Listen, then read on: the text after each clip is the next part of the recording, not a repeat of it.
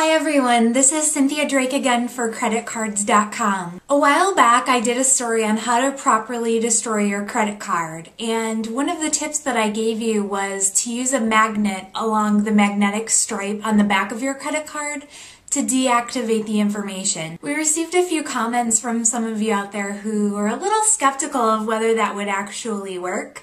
So we've decided to take your skepticism and issue ourselves a challenge. Today I am doing a little bit of an experiment with a few different kinds of magnets in credit cards. And later on we'll go to a store and see if these credit cards will be readable by a credit card machine. Now for the big guns. Here we are at a local scrap yard and they've let us use a magnet that can pick up 7,000 pounds of material.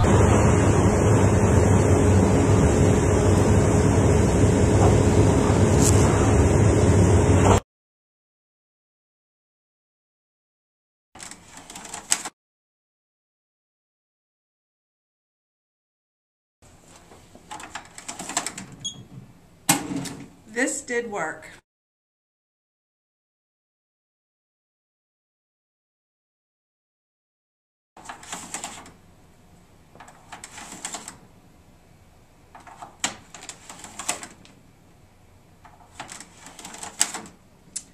This card did not work.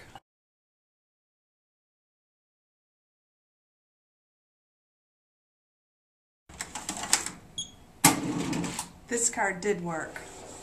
Wow! To help me answer this dilemma, I contacted Professor A. Dean Sherry, a professor of chemistry at the University of Texas at Dallas, and his response to me was that magnets do erase magnetic stripes off of credit cards. However, it's actually not a factor of the strength of the magnet, but rather the number and length of exposure of the magnet to the stripe. Even your standard refrigerator magnet will eventually work. However, it may take several swipes or maybe a couple of minutes of exposure. So after speaking with him, I actually took the smaller refrigerator magnet and held it against the credit card for several minutes and just kind of gave it a few swipes back and forth. And when I tried to use it the next time, it actually didn't work. So it just goes to show you, even if you have access to a junkyard magnet, that may not be your best bet in trying to remove the information from the stripe.